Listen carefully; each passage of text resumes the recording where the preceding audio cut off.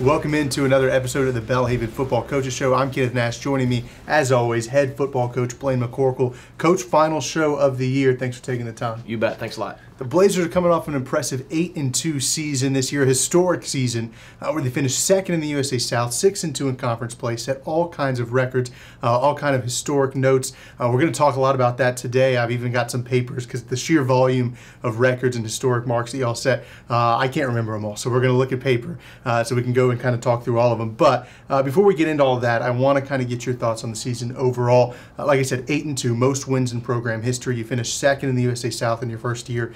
It was an incredible year. I know it didn't quite end the way you wanted it to, but as you kind of look back a couple of weeks removed, 10 games of really, really impressive football, what were your thoughts on the year? Well, there's definitely a lot to be proud of. There's no doubt about that. And what our kids showed up and did this year was nothing short of incredible. You know, the volume of school records you mentioned that we broke, most importantly being 8 wins in a season, has never been done here. The enthusiasm around the program was like we've never seen before, so that was pretty exciting.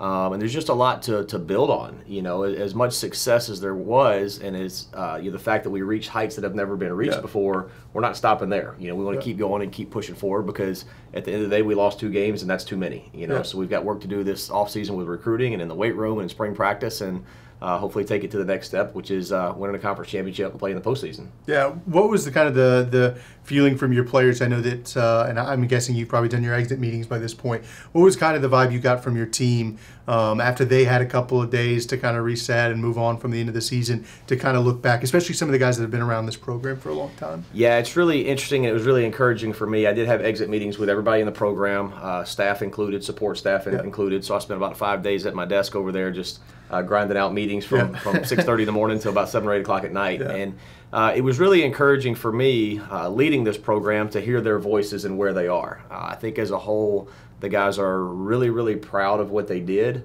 but very unfulfilled and unsatisfied. And that's exactly what I could hope for, is for them to all be wanting and searching for more. You know, for the seniors leaving, they were in a little bit different place. You know, they were, some of them a little emotional, whatever, you know, as they should be. Because they were a group of seniors, 11 of them, that came here and went 2-8 and left 8-2. And that's remarkable. You know, that'd be hard to find that level of turnaround at any level of football anywhere. So they've got a lot to be proud of, and those 11 seniors will leave here knowing that they're the ones that were the catalyst for hopefully putting Belhaven football where it is, and then it'll never go back. We talked about this was a historic season. We talked a lot about history this year. 25th anniversary team. It was an incredible homecoming. Had a couple of players, former players, inducted into the Belhaven Athletics Hall of Fame. But it was a year where you set a lot of single-season records as a program. You had 2,703 rushing yards. That was the 4th most in the nation. And I think a few of those teams ahead of you were triple option teams, which all they did was run the ball. They need an asterisk. But that's a program record for a single season. Obliterates your record from last year. You guys ran the ball really well. 30 rushing touchdowns on the year. You averaged almost 7 yards a play, 6.8. That's a record. 383 points scored. We can go on and on. Touchdowns scored, PATs made on offense. Your offense was historic for Belhaven. Can you talk about what you saw in growth this year, even from last year, where you really set new records last year and you just broke them all again this year? Yeah, what's really cool about all those records that you mentioned is they were done in a 10-game season, where a lot of those records were previously set in 11-game seasons when we were an NAIA program. So that's pretty cool, and something that our guys can really be proud of. You know, records and stats are simply that. They're on paper and they're fun to talk about. The most important one, obviously, is 8 wins. That's what we were most proud of. But we do have a really talented group of guys right now that are all back. You know, offensively, we really lose one starter. You lose 3 seniors. Both of our centers, Charlie Ballou and Cole Gaddy, split time together, so that's really one spot that you lose. Then you lose Ben Owens, who's a backup quarterback but a captain and an incredible leader on our team. You know, even though he didn't have the snaps, he's going to be a big loss for us from the culture dynamic, the leadership aspect that he brought to our program. But in theory, every one of those offensive records you just mentioned, every one of those guys is back. So how exciting is that? Now they get another spring, another summer, another preseason, another winter with Coach Wood in the weight room to improve on what they did. So hopefully we can have a repeat performance with some of those records next year and just add 2 more wins to it. Yeah, it was an incredible offensive display. Your defense was really good too this year. 37 sacks in a season. For some quick math people out there, that's just under 4 sacks a game, which is incredible. That was a program record. You also broke up 63 passes. We'll talk about TJ Hersey a little bit because he set a single season record for individual pass breakups. But your defense was impressive this year. And then special teams, an area you've talked about a lot, is complementary football. You blocked 10 kicks this year. That's the most in the country. You had 6 blocked punts, which was second in the country. Your special teams unit was really, really impressive, and they broke records which you had set last year in terms of blocked kicks. Yeah, speaking on the special teams part of it first, that's done with 3 things: attitude, effort, and execution. And we start every special teams meeting every day with asking the question, what are we going to do? Well, we're going to dominate in special teams. That's what you have to do. That is a third of the game, and you do that with a great attitude, great effort, great execution. And the things that Coach Vaughn puts in place, our kids get excited about it, they execute it, and they put out great effort. So that allowed us to do some really good things in the special teams, blocking a lot of kicks. And a lot of people have kind of asked me in the last couple of weeks since the season's over, what are you doing in your block kicks? Well, our guys just play hard. We're not doing anything magical. It's nothing that anybody else doesn't do. They just do what they're coached to do, and they do it to the best of their ability. And then you mentioned the defensive records with the sacks. That's incredible. Obviously we lose Connor Fordham, who's the defensive player of the year in the conference. We'll talk more about that in a minute, who had a handful of those. But Carlton Brown, Eli Webb, Wildman, Cody McCraney, Chance Taylor, all those guys, Jaheim Burkett, are back, and some of them with a couple years to play. So there's no reason, again, just like we talked the offense, that we shouldn't be able to be just as productive in the future if we stay on track and keep working the way they have. Yeah, let's stick with the team records. These are single game records that you set this year for a program. You had 492 yards rushing against Greensboro, 709 yards of total offense against Greensboro. That was probably one of the most dominant displays I think you had this year. You put up more points later on in the season, but that game against Greensboro, you were throwing the ball, you were running the ball, and you really were able to do whatever you wanted on offense. Was that to you one of the peaks of the season, was seeing just how dominant your offensive unit was against that Greensboro team? It was. And one of the things that I'm probably most proud of with the Greensboro performance as we look back is that's a 2-day road trip to get there. It's a noon kickoff. You're getting up early. You're in a different time zone. And then you're playing a team that hadn't had a lot of success, at the time. So it's easy in that situation for your guys to relax a little bit, and they didn't. They did exactly what we asked them to do that week. They showed up with a lot of energy, and they just exploded. And it was really fun to watch on that day up there at Greensboro. 492 yards rushing. I think broke the school record that day by about 100 yards. What's cool is we didn't break that record again. That record stays, but we broke what would have been the previous record the next 2 weeks, I believe. So that was pretty cool to see us maintain that level of play for a few weeks. And then 709 yards, I haven't done that in 25 years. I may never do that again. So that was pretty cool thing to do. And one of the things about that, you mentioned 492 yards of rushing. We also threw 3 touchdown passes in the first half. So it was also a very balanced attack as we went. So, sometimes people see our offense and the rushing numbers and they think that's who we are. But there were a few games through the season, like Greensboro, like LaGrange, where we got big leads at the half. And I think we only threw 2 passes in the second half just because you didn't want to put it at 80. There's no reason to keep throwing the ball and pad our stats. They're going to come as they did. So exciting stuff. Yeah, that was really impressive. And then LaGrange, I think, is the other game that probably sticks out in people's minds. You scored 70 points, which tied the program record for points in a single game. 10 touchdowns, also ties the single game record. And then you averaged, this is probably the most impressive of it all, 10.2 yards per play against LaGrange. That's a first down every time you snap the ball practically. Can you talk about that game? It was weird. It was a Friday night game. You had to move the game up. Questions about what was the energy going to be like in the stadium, what was the energy going to be like for your players, just having to shift the game up, and they go out and put up one of the most impressive offensive displays Belhaven's ever had. Yeah, that's another one, kind of like the Greensboro one, where we really challenged our guys to bring their own energy because we did have to move it to Friday night. You're out of your routine. There wasn't the crowd that we normally have for a home game. So how are you going to respond? And those 2 performances, I think, really speak to the character of our kids and who they are. And what it shows is our guys just love playing football, and it doesn't matter where we are, what time we're playing, what day of the week we're playing. They just love being together and playing, and they're going to bring energy and go execute. So that was really exciting to see. The LaGrange game, again, just like I mentioned about Greensboro, everybody talks about our rushing attack. The 10 touchdowns we had, we threw 5 and we ran for 5. So that is balanced. That is well balanced. It just plays out that you don't need to keep throwing touchdown passes as you go. So good for our guys in the way they executed. Yeah, you had some individuals who put together some incredible seasons as well. Colby Blunt, he was kind of the theme throughout the season, one of the best running backs in the country, frankly. He ran for 1,172 yards. That's a single-season rushing record. He had 17 rushing touchdowns. That's a single-season rushing touchdown record. Can you talk about Colby Blunt? And we're going to talk about him a little bit later on as well as we kind of dive into individuals. But him and running behind that offensive line put together a really good rushing performance this season. And that's hard to do because Belhaven's had some stellar running backs in the past. Bradley Foley, Johnny Horn, just to name a couple. The list goes on, though. Yeah, Colby Blunt, just an exceptional talent, as we know. One thing that's kind of neat about Colby is he's an exceptional person, too. He's always got a smile on his face. If he might score an 80-yard touchdown, come off smiling and all shucks, that was fun. But really excited about what he did. He answered the bell this year in a big way. A year ago, Brad Foley graduated. Brad was the school's all-time leading rusher, held every record in the book just about. So we really challenged Colby to step up. Hey, now it's your turn. Next man up. He put on about 20 pounds in the offseason. He got his body right, and he answered the call. He showed up and he performed in a big way every single week. And the last game of the year, he was able to get the single-season rushing record, which is pretty cool. Broke the career touchdown record, and he's still got at least 10 games to play, hopefully more. So he's going to obliterate that record before he's done. And I think this coming season, when he's a senior, he'll have, I think, about 1,076. I did the math the other day. I think yards to pass up Brad's all-time rushing record. So just an exceptional talent, exceptional football player, great team guy. Fun to be around, and we're excited that he's back for another year. Yeah, he set a couple of individual records this year for single season. T.J. Hersey set another one. He broke his own pass breakups record. He set that back in 2019. He had 16 this year, which is a new single season record. I think he sometimes goes under the radar when you look at the defense because he's not a huge interceptions guy.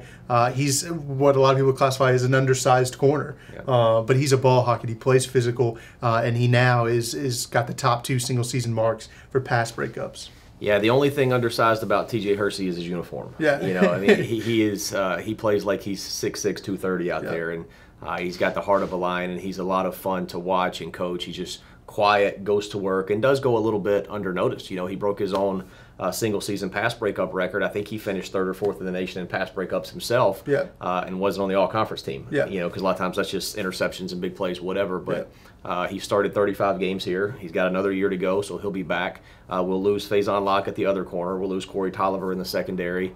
But TJ will be the guy to kind of take the lead in that group on the back end coming up the 2023 season. Yeah, he was really impressive. And then to wrap up the single-season records for individuals, Konstantin Hansis, he's in his second year. He broke his own record that he set his freshman year in PATs in a single season. He had 51 this year. He's got 90 for his career. You talk a lot about him, and that if he doesn't break every kicking record you guys have got, he's doing it wrong because he's going to have a chance to kick a lot this year and or kick a lot in his career, and he did this year. And he was pretty much automatic all year. Yeah, he did a great job. 51 PATs on the season. Credit to our offense for giving him opportunities, and credit for him for taking advantage of the opportunities. So he's got 2 years to go. He's already got all those records, so he's another one that will completely obliterate all that before his career is over. And really proud about what he's done. Daniel Krosky was our kickoff guy this year. He graduated. Daniel did an outstanding job for us. And now we'll count on Konstantin to take over both roles. So that's the challenge for him going forward, is to get a little bit more deep ball leg strength for the kickoffs and things like that. And he'll be a complete specialist for us before it's over. Yeah, Konstantin's a lot of fun to watch, and having a kicker that is consistent as him is a huge deal in college football. Some of the single game stuff that was broken this year, and I told you it was a lot. We'll start with Devin Daniels. He had an 86-yard touchdown run against Southwestern. That is the longest rush in program history. He's another one that's probably a little bit undervalued, underrated from an outside the program perspective, because Colby Blunt takes a lot of those headlines.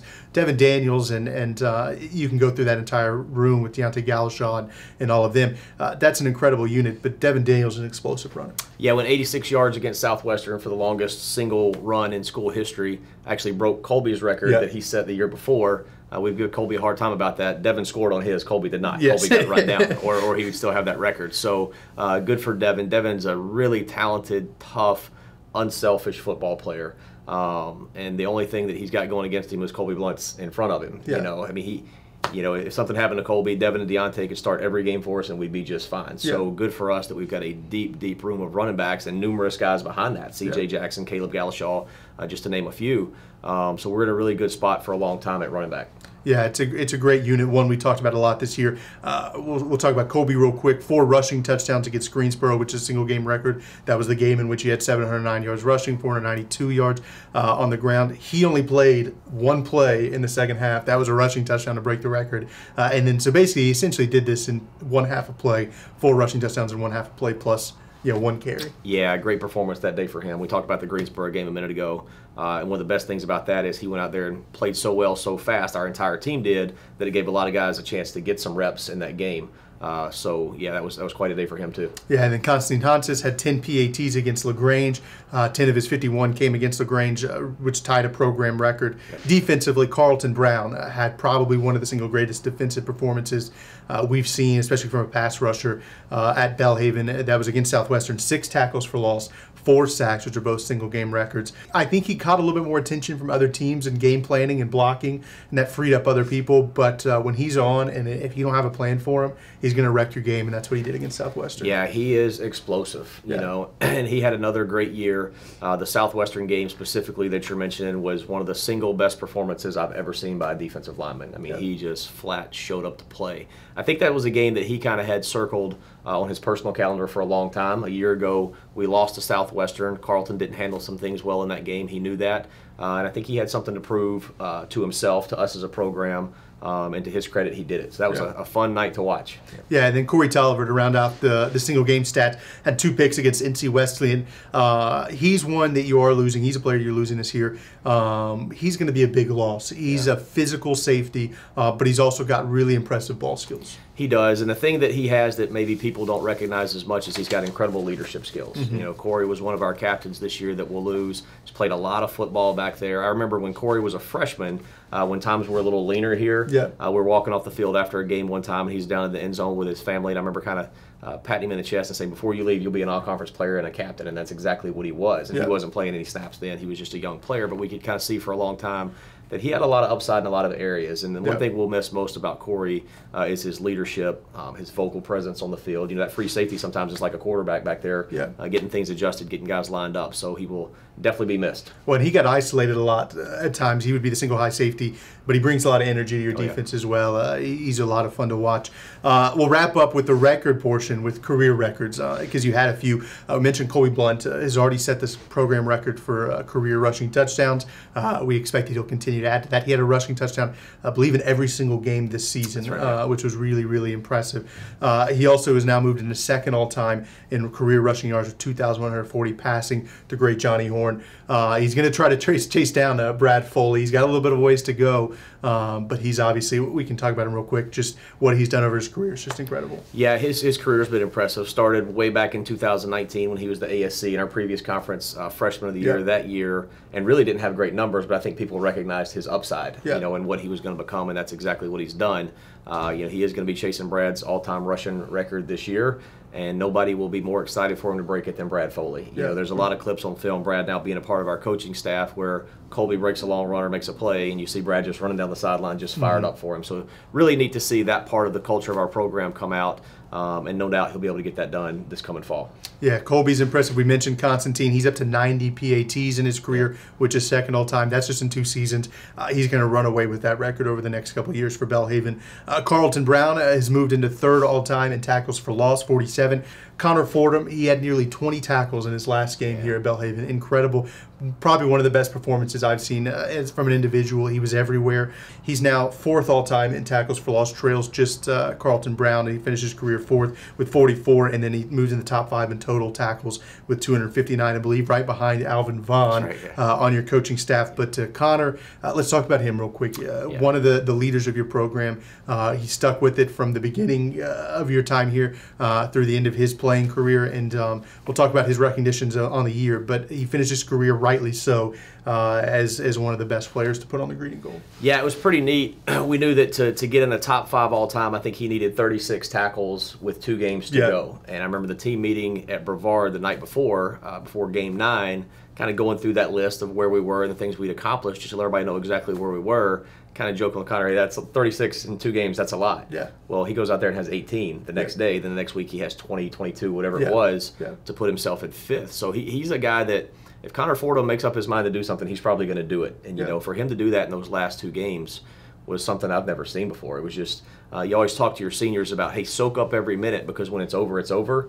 He is one guy that soaked up every minute of his career before it was over. Passionate, just vocal, physical, and just everything that you want a middle linebacker or a football player to be, he was it. And, you know, we talk a lot to our team, and we have no problem telling our guys this. You know, I tell the guys all the time, I play favorites as a coach. Any coach that tells you he doesn't play favorites, he's lying. He does. Yeah. Well, my favorites are the ones that work hard, they're accountable, they make plays, they do what they're supposed to do, and they're coachable. Yeah. It's their job to become my favorite. Yeah. You know, that's their job as a player. Connor Fordham is one of my favorites, no question. I mean, I will say that if I coach for 50 more years, he will always be one of my favorites, because he embodies everything that is. You know, we tell our recruits when they come in, if they meet Connor, if you look up Belhaven football player in the dictionary, his picture needs to be there, because he is it. And the way he left this place is pretty admirable. Yeah, and then to wrap up his career records, Carlton Brown, 24.5 sacks. He's now 3rd all-time in career sacks. No surprise there. He wrecks offenses on a regular basis. And then T.J. Hersey has 29 pass breakups over his last 2 years. I don't know that we have an official stat record for that, because pass breakups have not been tracked, but recently. But I think it's safe to say he probably holds the record there. Yeah, just put him in there. Yeah, well, I think it's probably T.J. Hersey. He has the 2 highest single-season records. Probably a safe bet that he has the career record. That kind of wraps up the records portion, but you got a lot of postseason honors as well, as you would assume, being the 2nd team in the conference. Offensively, you had Kendrion Boatman and David Turner. They were recognized. Kendrion Boatman probably was the 1st team, and Colby Blunt was 1st team as well, and then we'll talk about David Turner in a second. We talked about Colby a lot. Kendrion Boatman, he anchors the right side of that offensive line, which was one of the best, really, probably in the country this year. Let's talk about Kendrion, who's been a mainstay on that offensive line. Yeah, postseason honors, as we're filming this today, are still coming out. Yeah. You know, all region, I would think, would come out in the next few days. Yeah. All-American will probably come out in the next week or so. If Kendrion Boatman is not an All-American at this level, I don't know who is. Yeah. Because the performance that he puts on the field every week is phenomenal. You know, he anchors our offensive line at that right tackle spot, and he is dominant. Yeah. And he's one of those guys, kind of like we mentioned Connor a minute ago, it's kind of never enough for him. He's always looking to improve. He's always looking to get better. He does everything we ask him. He was one of our captains as well this year, who's returning, probably be a captain again next year, and just had an unbelievable year there at right tackle, as our entire offensive line did. Yeah, and then David Turner, who plays right next to him at right guard, he was recognized on the 2nd team offense. He was an all-region player a year ago. Interior offensive linemen tend to fly under the radar a little bit. David Turner is a mean right guard, and it's really easy to run over that right side of that offensive line. Yeah, he lines up right there next to Kendrion Boatman, and that is as good a 1-2 punch at right guard, right tackle as you'll find. You know, I mentioned a minute ago talking about Connor being one of my favorites. My dad has his favorites too. My dad's favorite player on the team is probably David Turner, because he is old school, tough, nasty, physical. When he puts his hand in the ground, he just wants to hurt something. You know, and he usually does. So with 2nd team all conference this year, probably a little light in my opinion. I don't know who's better. We'll find out next fall, I guess. But that will give him a lot of motivation going into the off season. But glad he's back for 2 more years. So really exciting future for him as well. Yeah, we mentioned Colby Blunt was a 1st team offensive player as well. No surprise there. He's going to continue to rake up accolades through his Belhaven career. Constantine Hansis was recognized as part of special teams units, along with Andrew Norton. We don't talk about Andrew Norton very much. He is really impressive punter. He has a huge right leg, and he did a lot for y'all in terms of pinning people inside the 20, inside the 10. He really helped you switch field at times and can maintain control that you had over games. Yeah, one thing that was interesting about Andrew Norton this year is we were worried that he wouldn't qualify for some postseason honors because he may not have enough numbers punting because our offense was so explosive. So where our offense being so explosive really helps Constantine get opportunities, it hurts Norton's opportunities as a punter, you know. But he does have a big leg, and he can place the ball. He gets it in the air. He gives our coverage team a chance to get down there. You know, one specific there at Methodist, late in the game, he pinned it down there on the 1 yard line. Wyatt Beck goes down there and makes a great play. And that really sealed the game for us. And I was excited to see him be an all-conference player. He's got one more year to go. Wants to be a special teams coordinator in his future. Yep. He is a punter, but he's a football player. Yep. And we always joke with him, we got the toughest punter in America. You know, and he may have the best hair for any punter, too. So, I think he does, absolutely. But he's great, and we're excited he's back, and he's a big part of our leadership as well as a punter. So, neat kid. Yeah, you mentioned that he may not have enough stats to qualify. If you look in the record book, he's third all-time in punt yardage and in punts, and he rapidly got into the top 5. And over the past couple of years, he's made marginal gains on the people ahead of him, not really getting the reps, which is probably a good thing. It's a good thing for our team, and you know what? He's probably as excited about that as anybody, because at the end of the day, Andrew Norton just wants to win. And we joke all the time, hey, you may not get in today because we're not punting, and he is okay with it. Yeah, and on the defensive side of the ball, you had a handful of guys recognized. No surprise, Connor Fordham, Carlton Brown, Eli Webb, Faison Locke, Corey Tolliver. We talked about some of those. Let's talk about Faison real quick, and then we can talk about Eli Webb. He was also Defensive Rookie of the Year. But Faison's a player that you're going to lose in your program this year. He is a ball-hawking corner. He believes he's a wide receiver, I think, at times. He likes running those routes for the wide receiver and coming up and getting his hands on the ball. He's made some impressive plays. I go back to the pick six he had against Louisiana College a couple of years ago in a game that was an unbelievable finish to seal it. But Faison Locke is a lockdown corner and among the best that I've seen at this level. Yeah, he is. I've never coached a game at Belhaven where he wasn't our starting corner. Yeah. So he started every game that he's been here since I've been here in his career. So he started 45 games and has just done an unbelievable job and will be tremendously missed. You know, sometimes he's kind of quiet in the team meetings and on the field at practice, stuff like that. He just goes to work and does his job. You know, he loves football. He loves the corner position, studies it. He can tell you every corner in the NFL right now, you know. So neat guy that we're going to miss. And somebody's got some big shoes to fill, and that will be some interesting competition in the spring. Yeah, Faison's been a ton of fun to watch in my time at Belhaven. Every year I've been here, he's been a starting corner for every game that I've seen. So, yeah, he's a ton of fun to watch. Eli Webb, we talked a lot about him this year. We said if he's not the Defensive Rookie of the Year in the conference, I don't know who is. He was a Defensive Rookie of the Year, led the conference in sacks. He's an unbelievable player as a freshman. Can you talk about what it means to have a guy walk in day one and be able to put up the numbers and produce the level he did? Yeah, that was as impressive a rookie season as you'll see at any level. And, you know, what Eli did was really impressive. He kind of goes out there with that all-shucks attitude and just gets after it and plays hard. And he'll run stuff down from behind. He never gives up on a play. He's got a lot of energy. And he's going to be fun to watch around here for the next 3 years. And I think it's, you know, a guy like Eli is really neat. He's kind of what this program is and should be built on. You know, he's exactly where he belongs in terms of level of play, academics, school fit, team culture. And I think for a long time, this is going to be a really good home for him. And we'll look up one day and put him in the Hall of Fame. There's no doubt about that, because he's a lot of fun and neat kid to be around. Yeah, he is a lot of fun, especially when he's diving for 2 extra yards on a blocked punt to get you from the 42 to the 40. Yeah. He plays the game the way that it's meant to be played. Yeah. You know, he's an old school throwback player. That's what our team is. That's what our culture is. That's what we've built this thing on. So he's exactly what we're looking for in the recruiting world. When we go out recruiting, we're looking for Eli Webb all the time. And we'll see if we can go find a whole bunch more of him here in the next couple of weeks. Yeah, if you do, you're going to have a whole heck of a lot of success moving forward. Yeah, he was cool to watch because as the year went on, he got more and more reps and he continued to produce at such a high level. And then Connor Fordham, we've talked about him already, but Defensive Player of the Year, he was a Connerly nominee for Belhaven. So he got to be recognized alongside some of the best players in the state from, you know, FBS Division I through Division II and Division III. Connor he's a guy that you're going to miss. How do you replace a Defensive Player of the Year and Connerly nominee like Connor Fordham? Well, you don't. Yeah, you don't. And I think if you try to replace Connor Fordham, you're gonna fail every time. Yeah. You know. So the challenge for the young guys coming up is, okay, you go be the best version of you can be. You know, Landry Huddleston right now is penciled in to be the starting Mike linebacker when we go into spring practice. It's his job to keep it. It's his job to improve and get better, and he can, but do it with his own personality, his own way. And I think Landry will be a really explosive football player in the future for us as well. But you don't really replace that guy. You just, as a whole, you have to continue to get better until the next Connor Fordham pops up. You know, but I think Landry's going to do a great job. You know, and talk about some of the accolades of Connor. You know, we talked about him a good bit a minute ago, and what he was to this team, the type football player he was the Defensive Player of the Year, phenomenal honor, was the Connerly finalist from Belhaven, which went out last night to a kid from Ole Miss.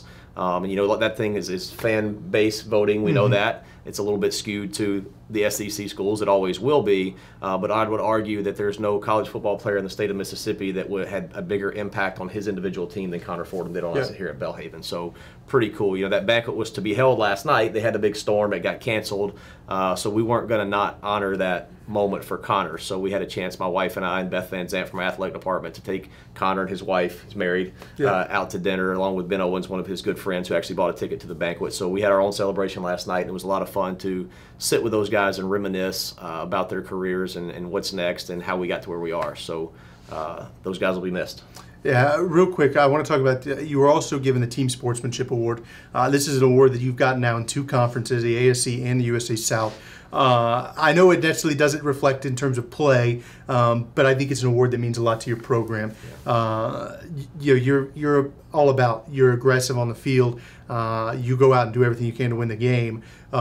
But your character is incredibly important, and you talk about how you want your players to be men of character, and I think that's reflected in the fact that now they've been awarded the Sportsmanship Award in 2 different conferences. Can you talk about real quick what it means for your program and moving forward to guys coming in to see that standard being set? Yeah, we talk a lot about having a 5-star culture in our program, and there's a lot that goes into that. You know, and some people talk about, you know, team culture and character and those things. It's just recruiting spiel. It's something to put on social media. We try to make it real here, you know, because at the end of the day, I've said it before on the show, I believe God called me here to Belhaven to grow men, and that's what we're trying to do. So to win that thing 3 of the last 4 years in 2 different conferences is pretty cool. A lot of times that award will go to a team that maybe struggles on the field, or they're just a bunch of nice guys out there doing the best they can. That's not who we want to be. You know, sometimes our guys will kind of giggle or snicker at that award a little bit because they kind of don't want it, you know, because we are a tough, physical, hard-nosed, aggressive football team. But I do think we do it the right way, and we don't ever want to lose the sight that we are trying to grow men. This campus, this university, and our football team is a ministry. We're not going to lose sight of that. So every time that we play somebody, we want to knock you on your tail, but then we're going to pick you up and pat you on the head and do it again. You know, and let's say, man, those are the toughest, nice guys I've ever met in my life. You know, we want players that dads are proud of them while the game's going on, and moms are proud of them on Sunday morning. That's kind of what we're looking for. So. So we're excited about that. That's a great honor, and to do it while you're scoring 70 points, 59 points, whatever, that kind of speaks volume to the type of young men we have in our program. Yeah, it really is impressive. Real quick to wrap up, where do you go from here? 8-2. You've now had back-to-back seasons where you set the program record in terms of winning percentage this year, in terms of wins. But you'll be the first to admit, and everybody that's in this office building, everybody that is in that locker room will tell you, you're nowhere near where you want to be. So where do you go from here as a program getting ready this winter and into the spring to prep for next fall? Well, there's a famous movie quote that says second place is first loser. You know, and we have no desire to stay second place. So we keep moving forward. That's where we want to go, you know, and there's a lot more for this program to achieve. First thing we've got to do is go on the road and recruit and replace the Connor Fordhams, the Faison Locks, the Charlie Balloos, the Corey Tollivers, and all of those guys that we lost this year because those are some big holes to fill. We feel like we've got a good group coming back. We'll have 21 seniors next year and 22 juniors. That's never happened here, so that's really exciting. We'll truly be a junior-senior-led team for the first time in my time here.